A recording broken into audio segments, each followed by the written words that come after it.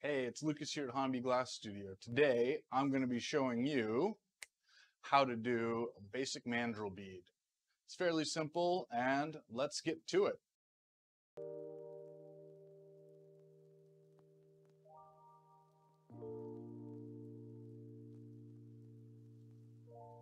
First, we need a mandrel, some bead release, there's many different kinds, pretty easy to find, a stand to let everything dry in, and those are the tools we'll be using.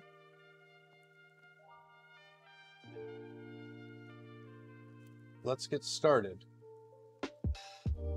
First, you're going to want to stir up your bead release to make sure it's nice and smooth. Then you'll dip in your mandrel, allowing the excess bead release to run off. Now, in the very back part of the flame, you will slowly heat the bead release until it becomes a bit of a matte look to it.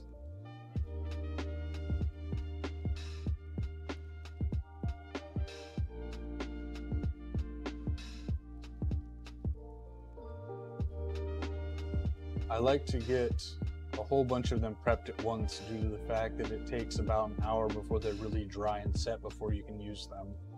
If you're not careful and you try and use it too early, the bead release will heat up quickly and explode, and that's not any fun.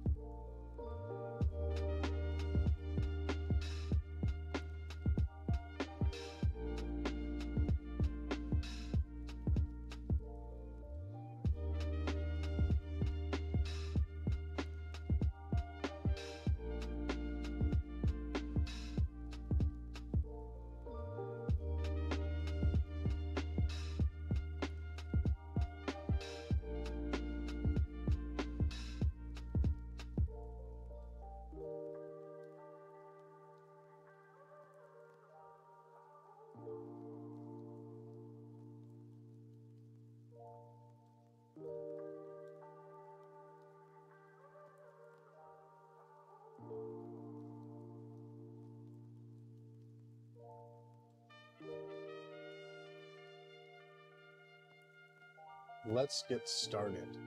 You'll notice that the video is very dark right now. I've adjusted ISO on my camera and added a didinium lens to help cut out some of the lens flare and allow you to see what's happening inside the flame. So first you'll want to pick the colored glass or clear glass that you're going to use. Since this is the very basic version, I'm just using clear glass. It's a 4mm rod.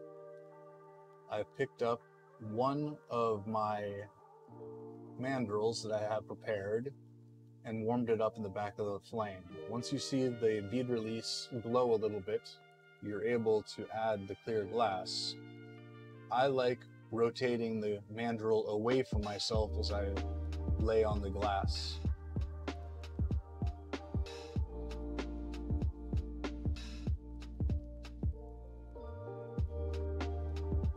The nice things about making beads on a mandrel is you're able to make multiple beads at the same time.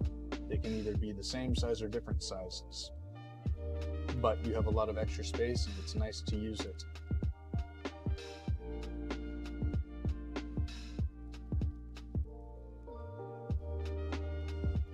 Since I'm doing just a basic version right here, I'll be melting them in little by little and allowing gravity to help me make them perfectly round. If you're going for a different shape, there are different tools that you can use to shape them, but right now I'm just going for a basic donut shaped bead, which is fairly easy. Heat up the glass, find the highest point or where you have more glass, and allow the glass to be at the top so that it droops down to the other side, and keep turning until you get it round.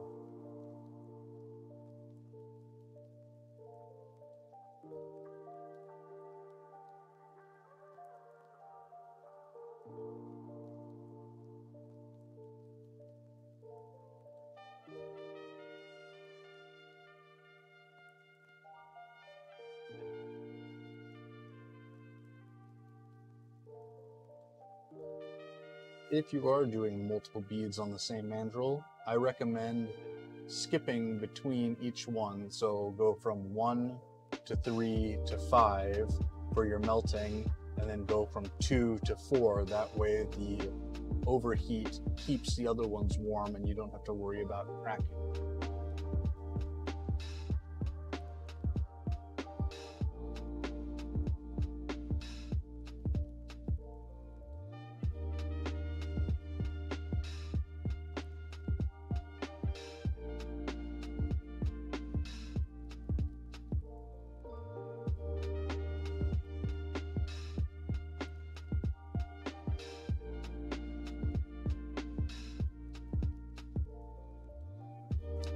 Here I recommend getting some vermiculite to allow the beads to cool down. All you have to do is dunk the mandrel into it and you don't have to worry too much about them cracking. If you can't, what I'm doing here is I'm coating the beads in soot, which also allows them to cool down a little bit slower.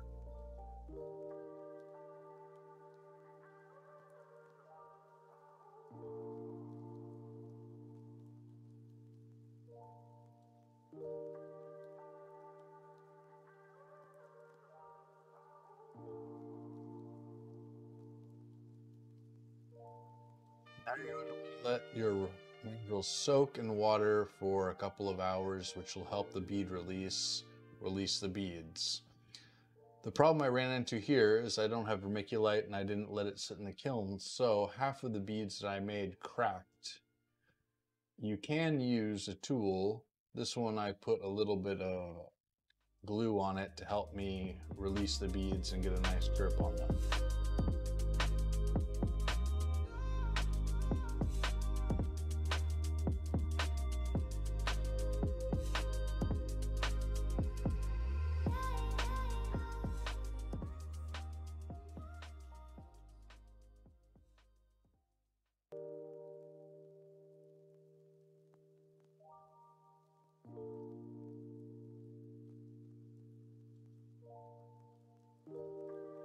Now you're going to want to get yourself a rotary tool such as a Dremel.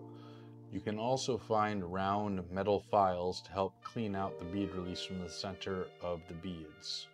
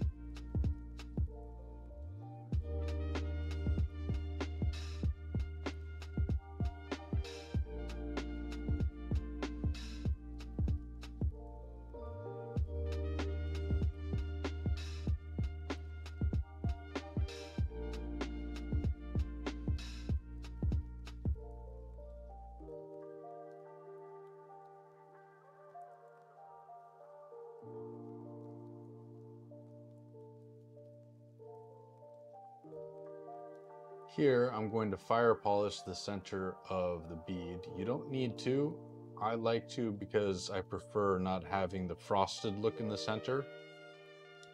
It's a personal taste thing. You can use a very sharp flame like I'm using here, or you can use a hand torch. Hand torches are quite a bit easier to use, but if you don't have one, a sharp flame will work just fine.